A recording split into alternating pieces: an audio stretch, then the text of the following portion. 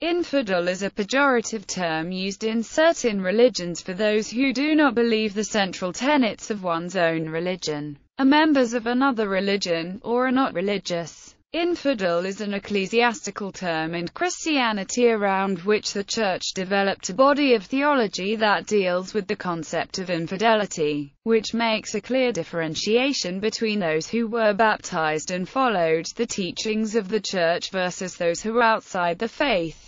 The term infidel was used by Christians to describe those perceived as the enemies of Christianity. After the ancient world, the concept of otherness, an exclusionary notion of the outside by societies with more or less coherent cultural boundaries, became associated with the development of the monotheistic and prophetic religions of Judaism, Christianity and Islam. In modern-era literature, the term infidel includes in its scope atheists, polytheists, animists, heathen and pagan. Infidel as a concept is sometimes contrasted with the concept of religious pluralism. Etymology. The origins of the word infidel date to the late 15th century, deriving from the French infidela or Latin infidelis, from in, not, plus fidelis, faithful. The word originally denoted a person of a religion other than one's own, specifically a Christian to a Muslim to a Christian, or a Goy to a Jew. Later meanings in the 15th century include unbelieving, a non-Christian, and one who does not believe in religion. Usage. Christians have historically referred to people outside their religious group as infidels, somebody who has actively rejected the Christian religion. It only became a well-established notion in English sometime in the early 16th century, when Jews or Mohammedans were described as active opponents to Christianity, and as such infidel was seen as a term of contempt. In Catholic doctrine, an infidel is one who does not believe in the doctrine at all and is thus distinct from a heretic, who is one seen as having fallen astray from true doctrine, i.e., by denying the divinity of Jesus. Similarly, the ecclesiastical term was also used by the Methodist Church, in reference to those without faith. Today, the usage of the term infidel has declined. The current preference is for the terms non-Christians and non-believers, reflecting the commitment of mainstream Christian denominations to engage in dialogue with persons of other faiths. Nevertheless, some apologists have argued for the usage of the term, stating that it does not come from a disrespectful perspective, but is similar to using the term orthodox for devout believers. Moreover, some translations of the Bible, such as the Authorized Version, which is still in vogue today, employ the word infidel, while others supplant the term with non-believer. The term is found in two places. And what concord hath Christ with Belial? Or what part hath he that believeth with an infidel? 2 Corinthians chapter 6 verse 15 KJV. But if any provide not for his own, and specially for those of his own house, he hath denied the faith, and is worse than an infidel. 1 Timothy chapter 5 verse 8 KJV. Islamic infidel is an English language word commonly used to translate the equivalent Arabic language word for non-Muslims, kafir, and the equivalent Turkish loanword gavur, literally the one who covers and conceals, is usually translated as infidel and disbeliever. Other terms sometimes synonymously used in Islamic literature for infidel are shirk, mushrik, and mushrikun. In the earliest recited verses of the Quran, such as al-Kafirun, the term kafir simply divided the Meccan community into believers and unbelievers. In later recited verses, particularly those recited after the Hijrah in 622 AD, the concept of infidel, kafir, was expanded upon, with Jews and Christians included. The expanded term kafir refers to anyone who satisfies one or more of the following conditions: practices idolatry of any form, does not accept the absolute oneness of God, denies Muhammad as prophet, ignores God's ayah, or rejects belief in resurrection and final judgment.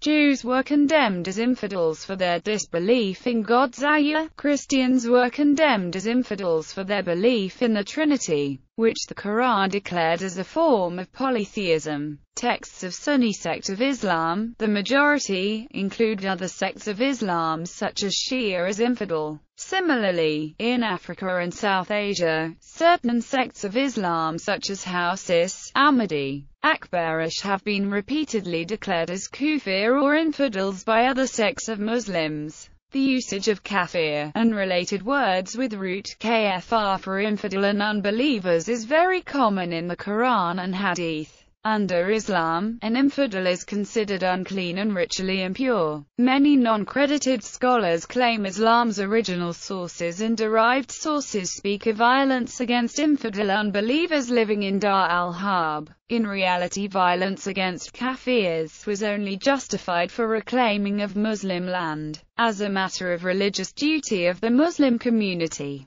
Other scholars disagree, yet other scholars refer to the historical sequence of the verses, suggesting verses from early Meccan period recommend waiting and living apart from unbelievers. Later recited verses, such as Surah 2-191, discuss violence against Meccan pagans as a retaliation. Fight in the cause of Allah those who fight you, but do not transgress limits, for Allah loveth not transgressors. And kill them wherever you find them, and drive them out from whence they drove you out, and persecution is severer than slaughter. And do not fight with them at the sacred mosque until they fight with you in it, but if they do fight you, then slay them. Such is the recompense of the unbelievers. Quran 2-191, the Sunnah in various hadiths, which record the teachings and actions of Muhammad, similarly describes violence against Meccan pagans referred to as kafir. For example, when the Messenger of Allah appointed anyone as leader of an army or detachment, he would especially exhort him to fear Allah and to be good to the Muslims who were with him. He would say, "Fight in the name of Allah and in the way of Allah. Fight against those who disbelieve in Allah. Make a jihad. Do not embezzle the spoils of war. Beauty. Do not break your pledge, and do not mutilate the dead bodies. Do not kill the children. When you meet your enemies who are polytheists, invite them to 3 courses of action. If they respond to any one of these, you also accept it and withhold yourself from doing them any harm. Invite them to accept Islam. If they respond to you, accept it from them and desist from fighting against them. Then invite them to migrate from their lands to the land of Muhajirs and inform them that, if they do so,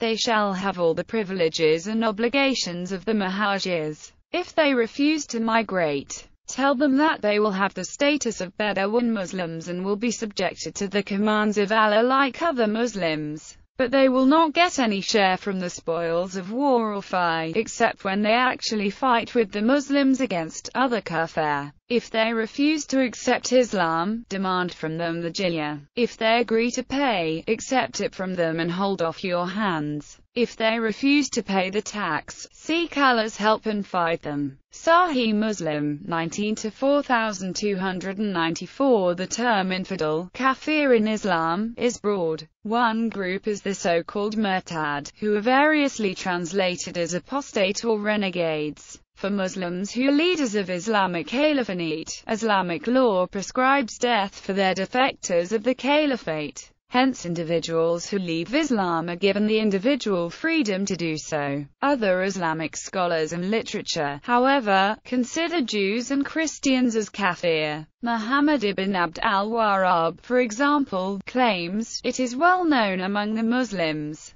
and they are unanimously agreed that the Christians are kafirs, and even that those who do not regard them as kafirs are also kafirs." Similarly, Abdul Aziz bin Abdullah bin Baz suggests, the Jews and Christians are both kafirs and mushrikeen. They are kafirs because they deny the truth and reject it, and they are mushrikeen because they worship someone other than Allah. Sheikh Ahmad Qati, and other scholars, consider annual religious holidays celebrated by Christians such as Christmas as a celebration of the belief in the Son of God, which in Islam is blasphemy and kafir. Kafir, like the term infidel, has also come to be regarded as offensive. Judaism has a notion of pagan Gentiles who are called akim or idolaters. However, the Hebrew term, kofar, cognate with the Arabic kafir, is reserved only for apostate Jews. Infidels under canon law. Right to rule in quid super his. Innocent IV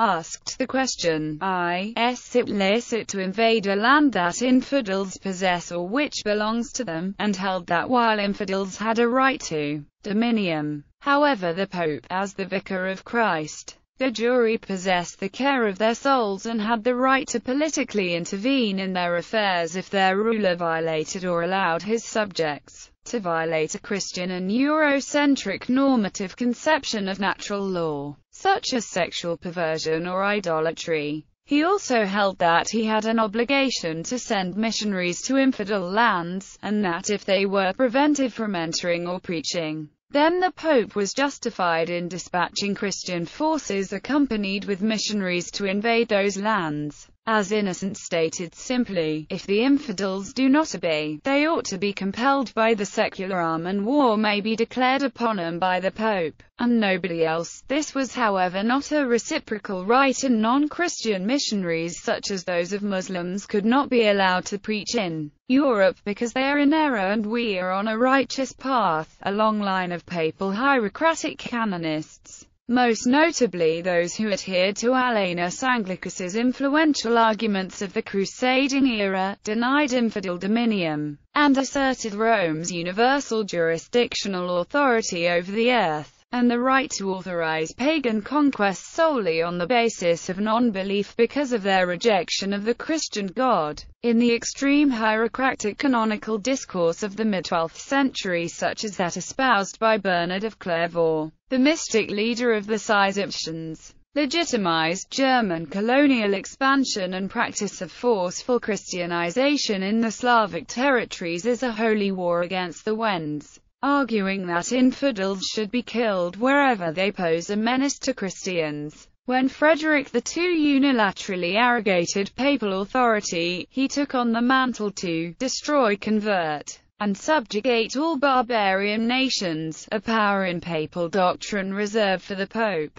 Hostiensis, a student of Innocent, in accord with Alanus, also asserted, by law infidels should be subject to the faithful, and the heretical Quasi-Donatist John Wycliffe, regarded as the forefather of English Reformation, also held that valid dominion rested on a state of grace. The Teutonic Knights were one of the byproducts of this papal hierocratic and German discourse. After the Crusades in the Levant, they moved to crusading activities in the infidel Baltics. Their crusades against the Lithuanians and Poles, however, precipitated the Lithuanian controversy, and the Council of Constance, following the condemnation of Wycliffe, found Hostiensis's views no longer acceptable and ruled against the Knights. Future church doctrine was then firmly aligned with Innocent IV's position. The development of counter-arguments later on the validity of papal authority, the rights of infidels and the primacy of natural law, led to various treatises such as those by Hugo Grotius, John Locke, Immanuel Kant and Thomas Hobbes,